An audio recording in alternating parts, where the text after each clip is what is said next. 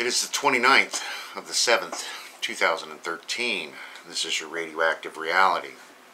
Starting off on E&E News, top Japan nuclear official removed Tepco from being in charge at Fukushima Daiichi. Quote, "It's simply too big for one company to handle," unquote.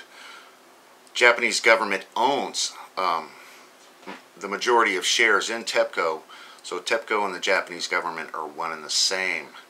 The insanity continues. Had an emergency declared at a U.S. nuclear power plant.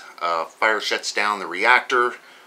Reports of black smoke, and the company says no release of radioactivity above normal operating limits. What are the normal operating limits?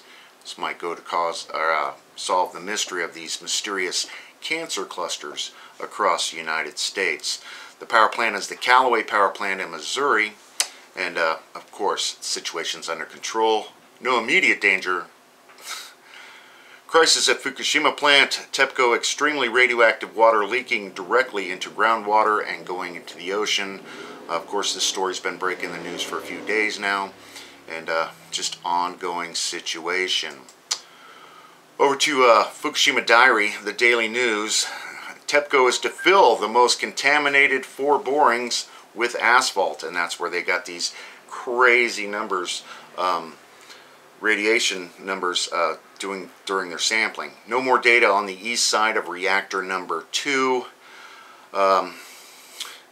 They are basically going to cover these wells up, these borings up, and they're saying since they're building the glass seawall, they'll no longer be needed, blah, blah, blah. So don't expect any more numbers coming out of Fukushima on those levels. They're not going to test for them anymore. Tepco to shut down extremely contaminated trench by freezing water. Quote, "New attempt without example." And they have no idea what they're going to do with this stuff when they get it frozen. And on that note, EXSKF, Fukushima 1 nuke plant groundwater contamination. No one fully knows exactly where trenches and ducts are located, how they are connected. Apparently the original blueprint wouldn't help, and all the blueprints of the site facility upgrades are, I believe, still in the condemned building at the plant. So they don't even know where all these trenches are and where they go, let alone trying to handle the cleanup on this situation. New place to go, World Nuclear News. Japan revising fuel cycle safety rules. Draft safety requirements for nuclear fuel cycle facilities and research reactors have been approved by Japan's Nuclear Regulatory Authority. Meanwhile, restart of inspections are to proceed at 4 power reactors. So they're still fighting to get these nuclear reactors back online. I hear there's 12 different companies that have put in requests to fire back up their reactors. The insanity continues. Also announcing the completion of the Fukushima Daiichi No. 4 cover. Construction work on a structure to cover the reactor building of Fukushima Daiichi No. 4 has been completed. The equipment to enable used fuel removal will now be installed. So they already got the cranes in operation and they're ready set up to start pulling the fuel rods from the No. 4 building. And of course, we won't be able to see a thing going on with what's going on in that situation. And finally, another website I'm going to new link to send you. Fukushima Daiichi disaster. Fukushima veggie campaign kicks off.